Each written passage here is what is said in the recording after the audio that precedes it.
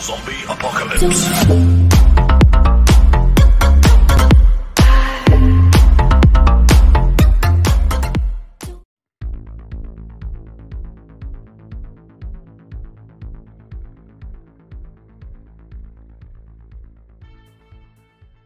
This is the Ancel FX3000 OBD seed scanner. This is the two. You see what comes in the box. You got the manual, which is like 20 pages long. You got a quick start guide, which tells you all the buttons, how to get started. It does have a little SD mini card reader. It's got your data link cable.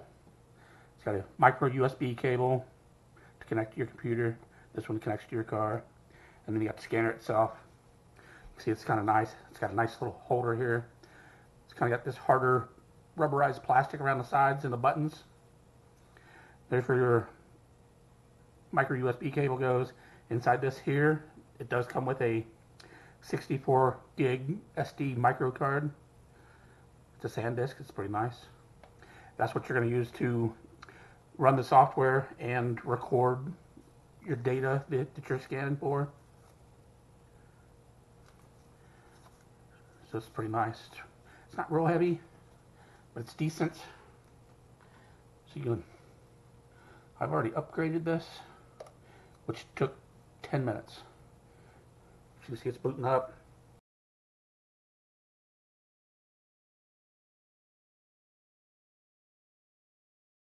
I got plugged into my laptop, so it has power. So it's pretty simple. Like I said, you got only a couple buttons on here. This is basically enter or OK, and this is return or go backwards. And then you go up and down. So if you want to move over, go to settings, hit the OK button. You can go down in record mode. You can change this so the beeper is on or off with when you're pushing the buttons here. It's got a whole bunch of different languages. You see it's got 8 different languages. You go to help. You are gonna, well, you don't really need it. When I did the upgrade, it asked for it, but it brought it in because I had it plugged in. Under tool information here, it wants this register code, which it brings in on its own if you got it plugged in. So I didn't really have to do anything. You do have to create an account when you go to their website. It's free. And then it brings up a screen. You can pick which cars you want to download and update. I did all the English ones because they have multiple languages. And like I said, it was a lot of data, but it took like 10 minutes. You can go into diagnosis here. You got different scans you can do. You can reset things. So you got your ABS, your BMS, your brakes, oil, SAS, a little everything. It doesn't cover all your cars, so you do have to pick and choose. Make sure you get the right one for you. Like I said, you can pick the different cars you got. I think it does like 35 different cars.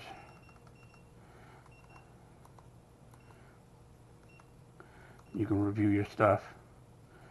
Once it's plugged in, you can get this different data. It's pretty sweet. I like it. If you're looking for something, this one's going to work. It's in my car now. We're going to scan it.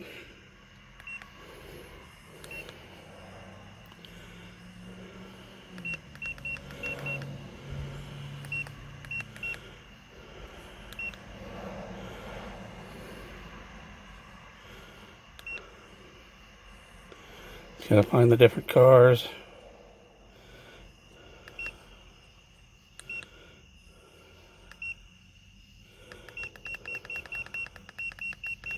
You can see all the cars it's got just for one. Here we go.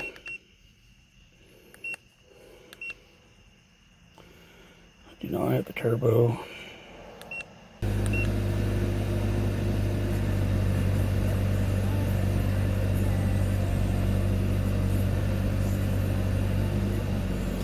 Okay, you gotta start the car. I should know that.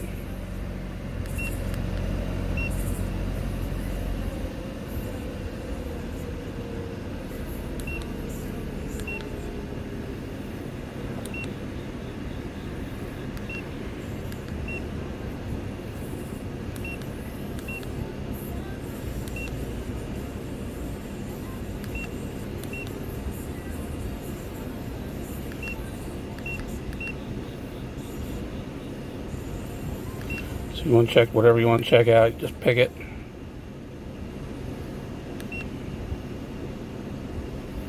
There's the info on it.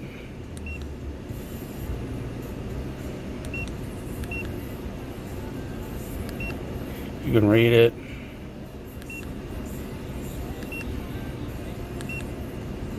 You can clear it.